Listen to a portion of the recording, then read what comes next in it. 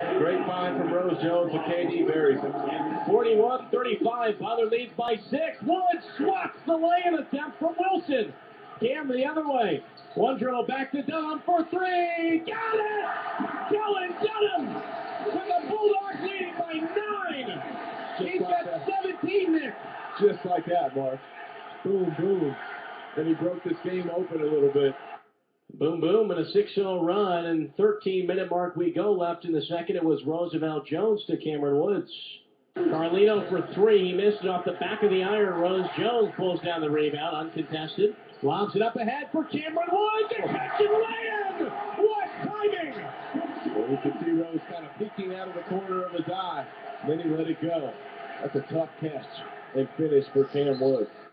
48-37, the Bulldogs led at that point by 11. 9:02 mark we go, about 4 minutes later, and it was Keelan Martin in off the bench providing a spark. Cam Woods up against Juan Anderson, crosses him over from the elbow. He missed the jumper. Etherington tracks down the board, back to Martin. Up to Barlow, flips it back, left wing, Martin, 3! Yes, sir! Good ball movement by the Bulldogs. They lead by 15. Yes, they did at that point, but only 20 seconds later it was Keelan Martin again. Carlino picks up his dribble at the free throw line, batted away. Roosevelt Jones has it for the Bulldogs on a fast break. Two-hand flush by Martin. Listen to Hinkle roar. 17-point lead with 8 minutes and 42 seconds left. All things Butler.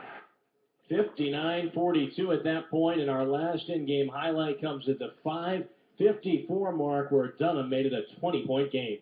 Alex Barlow over to Kellen Dunham from distance. Flash! Kellen Dunham with 22 points. He can't miss. No, he could not. A very efficient day. 8 of 14 from the floor for Kellen Dunham. 4 of 6 from beyond the arc. Finished with 22 points. 2 of 2 at the line in 32 minutes. And the Bulldogs able to pick up the victory 73-52. When we come back,